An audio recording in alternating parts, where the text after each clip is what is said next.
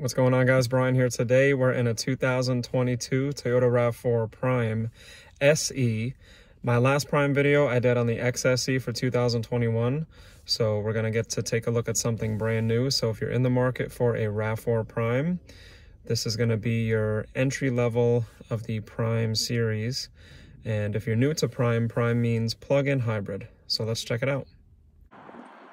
We're looking at Toyota's famous 5-seater SUV, the RAV4, fully evolved into the plug-in hybrid system, which means if you plug this thing in, you can get up to 94 miles per gallon E, which represents you plugging it in. You don't have to, so if you choose not to plug this vehicle in, you're gonna get just shy of 40. There have been reports of some people getting even a little bit more than that, but that depends on driving conditions.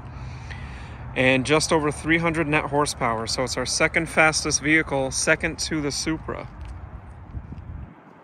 And with Toyota's hybrid system built into it, which has been very successful for over a decade, you're looking at a car that has all the latest technology as far as the hybrid and electric is concerned, with Toyota's reliability built right into it. With this car, you have a standard system called Toyota Safety Sense that has a radar device in the emblem and a camera in the windshield. So while you're driving your RAV4 Prime, the car can actually sense people and cars and react in time if you don't. With an adaptive cruise control, road sign assist that reads road signs, and you have automatic high beams. Not only that, if you choose to have this feature on, you even have lane trace assist. So when you're using that cruise control, it will keep you in the center of your lane and steer you back into your lane if you start to swerve out of it. It's not a self-driving car though. And we're talking about a car that used to have a very big hump in the back where the hybrid battery was, but that's been taken care of thanks to some research and development and the TNGA platform. You have all the space that you used to have in a gas model, plus way more efficiency. So if you're in the market for a RAV4 Prime, or you're just curious about this car and you want some details, stay tuned because I'm going to break down the exterior, engine and powertrain, and work our way inside the car. First things first, when you're looking at your 2022 RAV4, the biggest change that I notice and many people do right away is the new style of the headlights. So we still have that projector beam that Toyota's famous for on the RAV4, especially middle trim and up on the hybrids. It's been moved a little further down on the headlight here, but we have this new strip. I call it the eyebrow. So we have two separate LED strips here, and it totally breaks up the headlight. It's given it a whole different look. The the RAV4 has always had kind of like that ghost face.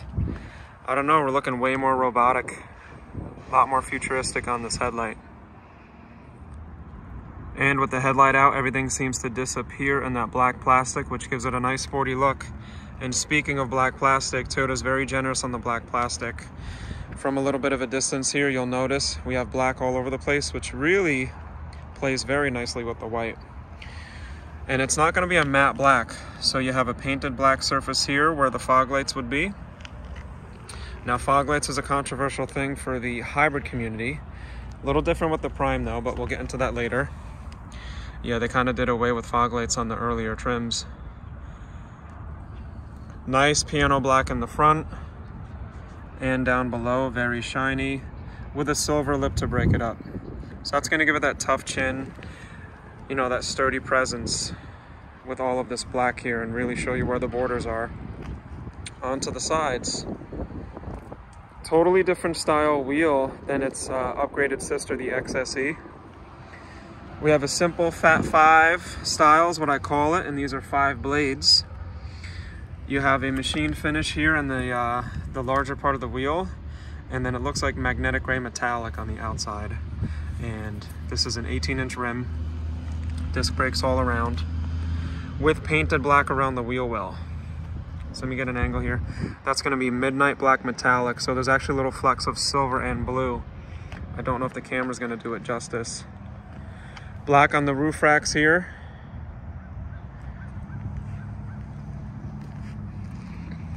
Lots of sharp edges and sharp lines. It's not that bubbly little bunny rabbit that the RAV4 has always been. You've probably heard me say that about the RAV4 before, but look, from a distance, look how slim the car looks. But when you get close, it's actually hiding its belly with some painted black. So the nice thing about that painted black is it's really making things disappear in the shadows to give it a slim, more athletic look, which I appreciate. The catch is it could scratch up a little bit more than that flat black that you see on your gas models and your base models of the RAV. To the back, one of my favorite parts, the taillights. You have this beautiful, I call it the mascara look to the taillights. Adds a little dramatic flair to the tails. They're super bright LEDs at nighttime, so you're gonna have a straight strip that goes down slightly. And when you press the brakes, it shoots a lot of light to let people know not to touch your precious car.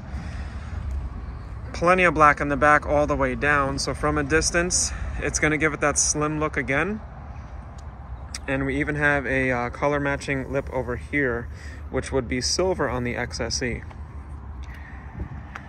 Black badges gives it that extra finishing touch, and even onto the side, you'll see that all-wheel drive badge on the back door here, and then we have the hybrid badge on the side. Our powerhouse is Toyota's 2.5 liter 4-cylinder, which Toyota's used on many of their 4-cylinder cars. This might look complicated if you're not familiar with mechanical setups here, but it's still a simple Toyota engine. We have part of the hybrid system here, our air box, so we can change our air filter on our own if we'd like to. Braking system is over here, and then right here is just a dust cover where we would have our coil packs, fuel rail, and our cooling system. Yes, there's lots of stuff going on, but when you think about this and compare it to other cars, there's still lots of space to work, and it still is a simple design compared to some of its competition. And that's what makes these reliable and cheap to fix. 302 horsepower from this power plant, so you can put it into sport mode and this thing launches. And with the all-wheel drive system, you can get up to 50% of the power to the rear wheels.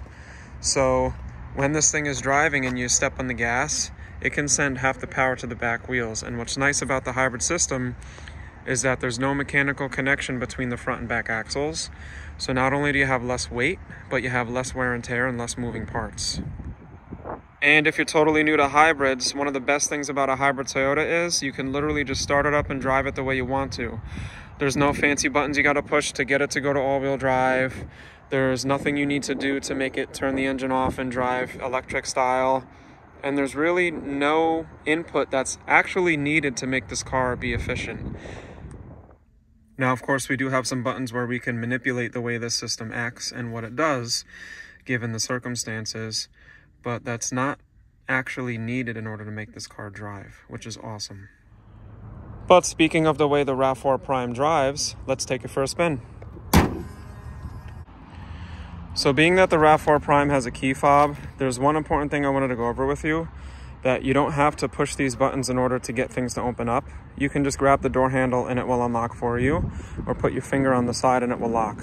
Also, for the hatchback, there's a button on the hatchback right over here that you can just push and it will open up as well.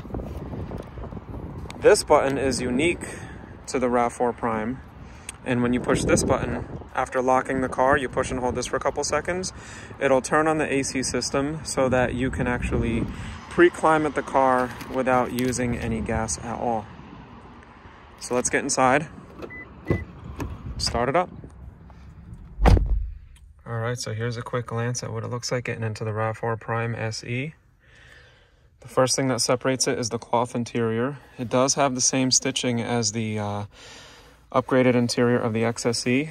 However, it is cloth. Some people prefer cloth, some people prefer something like leather or Softex. This is what you get with the SE, which is nice. But let's start it up, we'll take it for a drive, and then we'll go over some buttons. All I do is press the brake and the push button once, and I know that the vehicle's on because I see a little ready symbol in green. So I'm not necessarily going to listen for the engine. Being that the speedometer is green, that means I'm in eco mode, which shows right here. If I were to twist this dial to the right, the speedometer turns red and goes into sport mode. If I push the button down, it will go white into normal mode. So I'm actually going to start off in eco, and let's take it for a spin. Here's a little picture, well, a diagram of the hybrid system. So it'll show arrows with different colors on this energy monitor diagram to show you where each individual component is getting its power. So if the engine was on, you would see red arrows going out to power the wheels. If the battery was powering the wheels, you would see energy going from the battery to the wheels, and then there's our two different motors to power the axles. So when I put it into drive, the automatic parking brake releases, and I let off the gas, and it moves. I'm getting power from the battery. I can change between eco, normal, and sport while moving, so I don't have to come to a stop. The trail mode is only really necessary if I'm going on a gravel trail. The auto EV/HV is auto electric vehicle or back to hybrid vehicle, so I can actually make the car favor keeping the engine off or staying in hybrid mode. This button though, if I hold this, it doesn't go into charge hold. You just hold it to go into charge mode, which confuses a lot of people. So if the battery was not 100%, I could actually push and hold that in order to basically have the car keep the engine on to charge ahead of time for when I'm going to need that electric range. So I'm doing about 30% throttle, and my EV mode max speed is 84 miles per hour, which I'm not going to do. I'm going the speed limit, which is 55, and you'll see the engine hasn't even come on yet because I'm in eco mode.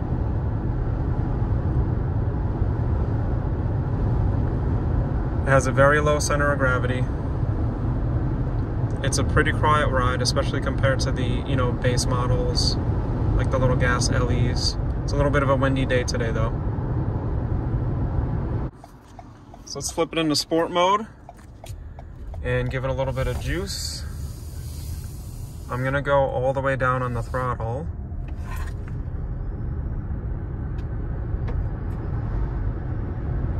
And 60. Nice, and that was with the engine off. So that's really nice. I have it in EV mode. When you give it the option to put the engine on as well, you get even more of a pull. But I don't want to beat on the car. This car had just sold recently, so I want to be respectful of the people that are going to own and enjoy this car. But yeah, we haven't used any gas at all, and we're in sport mode, and it's got plenty of torque without even having the engine on, which is great. The visibility is awesome. I like how the mirror is on the door. You can see right through there where the A-pillar is. The braking is great. The braking is actually better on the hybrids than it is on the gas models because they have what's called regenerative braking. So it's an updated braking system that's designed to collect energy from the brakes, kinetic energy actually, and send it to the system. So you'll see if I speed up real quick and then I push the brakes, it starts sending energy from the brakes to the battery, which is really cool. What's also great is when I have my hybrid plug in here to plug the car in if I'm home or at work or at one of those charging stations, when I lock the car, that plug will actually lock to the car, so somebody can't just come and take it. Because believe it or not, people actually steal plugs. But you don't have to worry about it with the Toyota because it'll lock to the car, and that's one less thing that you even have to think about. And then all you do is hit the unlock button and you can unplug it right there. Now the gas door is not going to be like the electric plug door was. This actually is opened up from the inside of the car with this little button over here. And speaking of buttons, let's go over some buttons, talk about the interior size and space, and wrap up the video. So getting into the back, what's nice is it's actually very easy to get in this car. A lot easier than some of the competition, but I'm not going to mention names. The storage on the door is decent. This is probably going to hold just about a bottle or maybe a case of sunglasses. What's nice is though I have a heated seat in the rear, and there's nothing like heated cloth when you live in New York. With the door closed, this is eye level. I'm actually sitting pretty low. I'm pretty tucked in. My shoulder is right about where that window line is, but I don't feel claustrophobic because there's plenty of room to see. The windows are big. I actually prefer sitting low in the car to the stadium style seating that you see in some of our competitors. With the armrest down, that hovers and doesn't hit the cushion there. I'm comfortable. I have plenty of leg room. I'm just under 6 feet, and this seat is actually set to where I would be sitting if I was in the car up front. The ventilation in the back is nice. Not a separate temperature back here, but I get my own airflow. And I have the 2 USB-C plugs back here, which are going to be really fast for charging, and a 1-piece floor mat to keep that carpet protected. Yes, that's important. And the little things are nice too. These actually light up at nighttime in blue, which is cool. Neat little design here. Kind of looks like hands holding each other, or like a little braid. The seats fold down a lot easier than the last generation. You just grab this little lever over here. You can do it from up here, you can do it from the back. And once it's back up, that's its most upright position, but you can recline it a little further back like mine is to make it even more comfortable. But look at all that visibility, guys.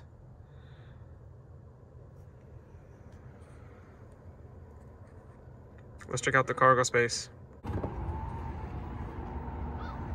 All right, in the back, I have my bubble wrapped charging cable here.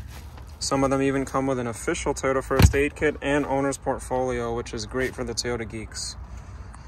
Now, I don't have a sectioned off cubby, but I have a little cubby that I can kind of put something in there. My 12-volt plug, an LED light, not the little yellow candle light that everyone else gets, and 4 heavy-duty D-rings so I can ratchet some stuff down. Privacy shade, which is easy to remove by just pulling on one of the spring-loaded heads. And if I fold down these seats here, you'll actually see how much space the car has.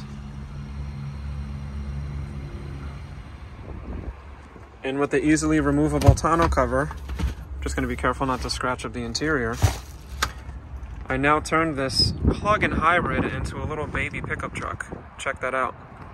So if you're moving, if you travel a lot, if you're a nomad, adventurer, college student, getting your education up, you got all the space you need with the best efficiency possible. Now, you're not going to want to pull on the handle here to close this. There's a button over here and you push that. And this is height adjustable too, so you can adjust this so that it doesn't come up a little too high for traveling into a big city where they have the, low ceilings, or if your garage just doesn't go up that high. Getting into the passenger side, I have a little bit more storage on the door here. Not a ton.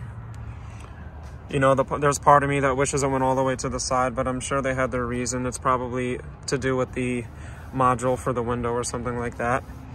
Soft material here, not ultra luxury, back to a hard plastic. Simple Toyota buttons. And I really like this stamp here that they do on the door sill that says RAV4. That's super tough. And I'm actually going to be upgrading my pickup truck to get something like this, a door sill protector, because when I bring out my nephews and nieces, they always love to step right here and it scratches it up. So it's nice that it comes like that and it matches. And here's what we look like on the front with a very easily placed shelf here. You can fit your stuff. It's got a little bit of a lip so things don't slide out. Let's go to the driver's seat and go over some of these buttons.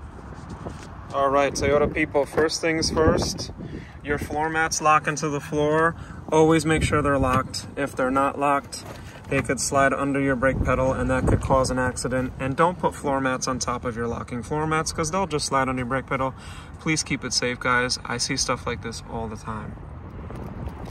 And like I said, with the key fob in my pocket, I can lock the car just like this. Now it's locked, and to unlock it, I do this, and it unlocks. And what's really cool is if the key falls out of my pocket and it's in the car and I try to lock it like this, you hear the beep? It'll even say on the screen it detects a key in the vehicle. Even if I do the manual lock here and it's manually locked, check this out. It unlocks and refuses to leave me stranded. And lastly, if the battery dies on this key fob, there's actually a little lever here where I can pull the slide out key and I can enter the vehicle right through here with that slide out key, and then I just take the dead fob with a non-functioning battery and I press the brake and I hold the fob right against the button and it'll start right up. You actually don't need the battery to be working in this to start the car, so you will never be stranded with your key fob. Here's our introduction. Simple and nice. Let's do some of the buttons. I'm not going to go crazy in this video. So we have auto down, windows all around, and auto up. You just do a hard push or a hard pull. Got my window lock, door locks, and mirror adjustment over here. Down below, I have the brightness to my gauges, the auto high beams feature, defrosting wipers. It's not a fancy wiper, there's just wires in the glass, heated steering wheel, and my hatchback opening. Down below I have the hood latch and I have the gas. On the side of the steering wheel, if I pull this down, I can actually telescope and raise and lower the steering wheel, which is a beautifully wrapped steering wheel with red stitching. Check out that fat steering wheel. Super easy to grip. Speaking of the steering wheel, behind the steering wheel I have the headlight function, off, automatic, parking, and on. Most people leave it in auto. If you leave it in auto and those high beams are activated, you don't have to push it forward anymore to activate them. You just leave it the way it is and they'll do the automatic high beams, and this will bypass, which is actually technically safer because you don't want to fumble with things if you really need to get those brights on now and the system didn't do it in time. So cool for Toyota for updating that.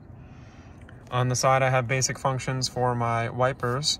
They do have automatic rain sensing wipers, which is part of the moonroof and weather package this car has, or I have low and high. I can change the sensitivity to the auto right here. Then I have my back wiper. On the steering wheel, I have the arrow select and back button to operate the MID, which is multi-information display.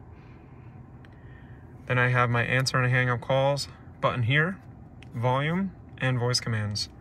On the right, I have the distance following for the cruise control, the lane departure alert, which has lane tracing assist, music mode, and a secret mute button if you press and hold it, and my tracks. For the cruise control, you don't have to use the radar cruise control if you don't want to. If you press and hold that, the little car symbol will go away on the screen, of course, not on the steering wheel. How cool would that be? And the arrow moves to the left, and then you'll have the old school non-radar cruise control that will not break. It will keep on going, so keep that in mind. But to set this, you push the radar button, hit set, and you can increase and decrease speed right there. Onto the MID. When I use the arrows and select button here to operate, I have some menus on the bottom. So we'll start with the leaf menu. I can see different stuff about my economy going up and down. Next over, I have the navigation and my systems, vehicle info. So I can see at a glance, some different things here on the car. Very useful, especially this one if you want to see how much power the back wheels are getting. And this is the settings, the little gear symbol. So I can change settings for all my features here.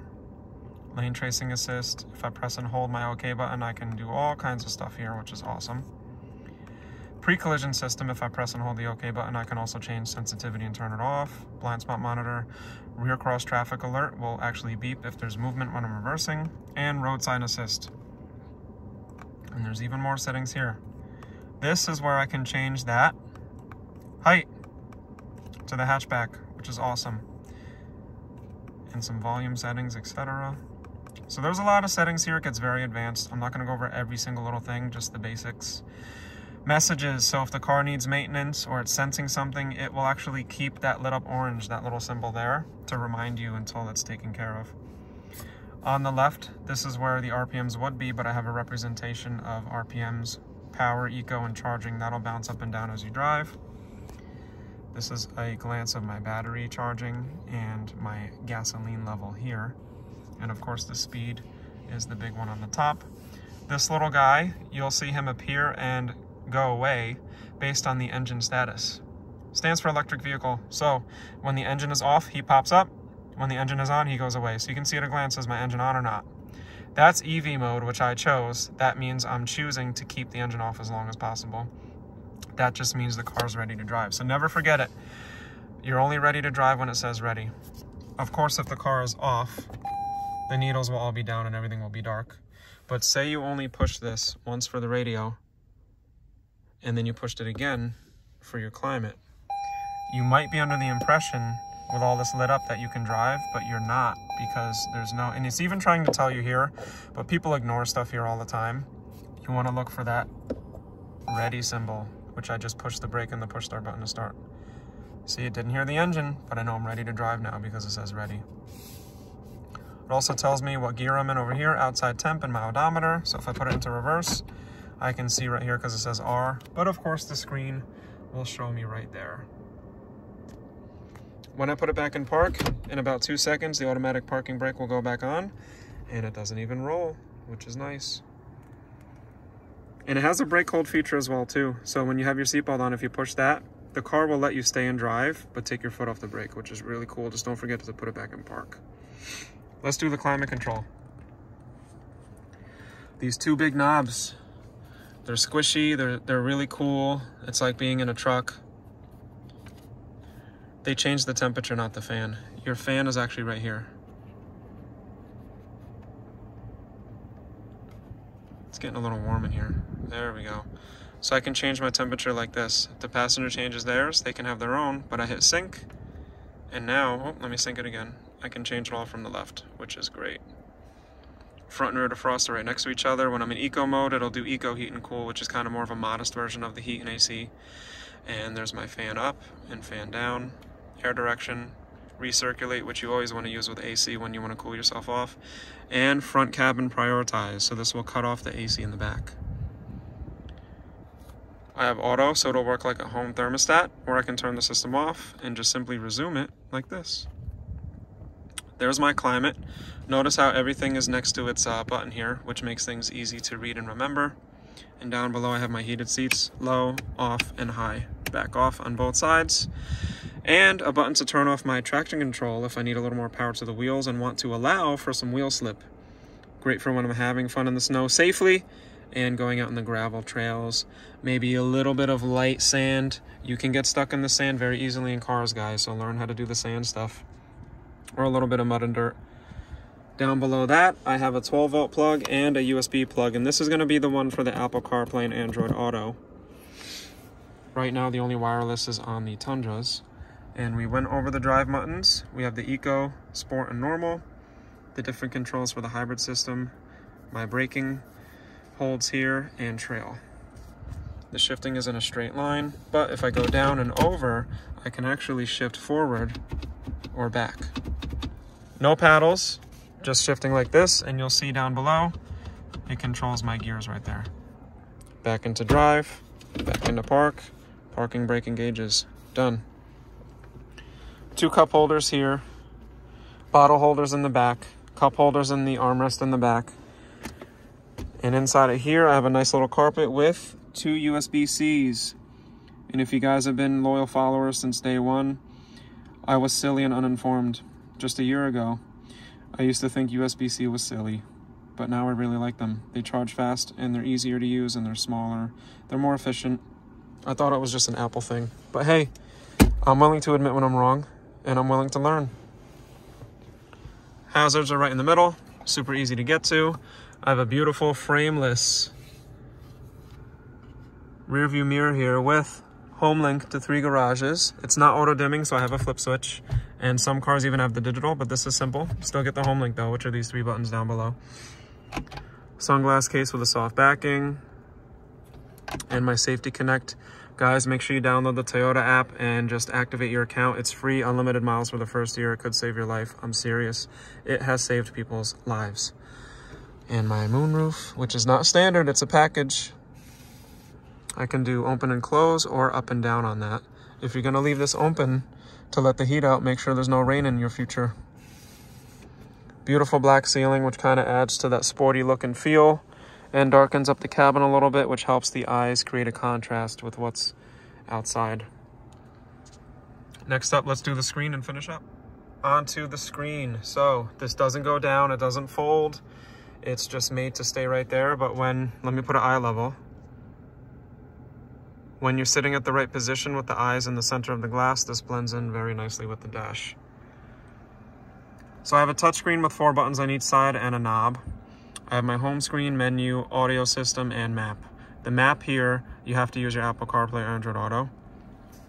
Seek and track, my phone menu, and apps. This is where I can do my update. And if I have the remote connect, apps is where the authorization will be. Back to home, great place to see different information all at once. And I know I'm in the home screen because it says home on the top left there. Menu is where I can change things. So I can actually go to setup and I can change my color theme here. So if I want it to be a little more sporty, check me out. Or I can go back to this, say I want a little more contrast. That's a little easier to read for some people. And I can turn the beep on and off, which I'm going to turn on for my client. I can customize what that home screen shows, but here's the most important one. Simple as this, which is coming in a month, guys. Super easy to change the clock on a Toyota. I can even do some advanced settings and teach the car to learn my voice. And I can even do some custom vehicle settings like change when the doors lock and unlock based on my shifting status, like park and drive. And even change how long the interior and exterior lights stay on after the car is shut off. Let me check that for my guy. So I'm going to upgrade these. That way he can see in his driveway a little bit longer. See, the headlights will stay on as a courtesy for 90 seconds, so my client can see when he's walking down his driveway. He's a very nice older fellow. And the audio system, which I can't play for you because of copyright reasons, but Toyota's now come with 90 days of complimentary Sirius radio, which is fun. You can change the equalizer for each different audio source. Don't forget that. That way you can maximize the way things sound. That's pretty much the basics. To turn off the screen, I go to menu, I hit display, and I can turn the screen off like that. And it will still play music. I can still have phone calls, I just have less light in my face. And once I'm connected to Bluetooth, I'll have 4 little widgets here where I can set for people that I talk to a lot, so they're one tap away from a phone call. And then of course I can power on and off the radio and tune the volume here as well as the steering wheel on the left with my thumb, and then change through the radio here. What's nice is if I tap something, it takes over the whole screen. So if I go back home and I want to see a better version of this, I just tap it. Pretty neat, right? 2022 RAV4 SE Prime. So I hope the video was helpful, guys. I tried to go over everything but not make it an hour-long video. So if you're new to this car or you're in the market and you're waiting on one because of inventory, let me know if the video helped you. If there was something that I missed that you want me to touch, I answer my comments, so just ask me some questions. And also, I want to know what cars you guys want to see. I'm waiting on a Highlander Limited because people have been asking about that. But let me know what you want to see and I'll gladly do videos. Until then, I'll see you in the next video. Peace.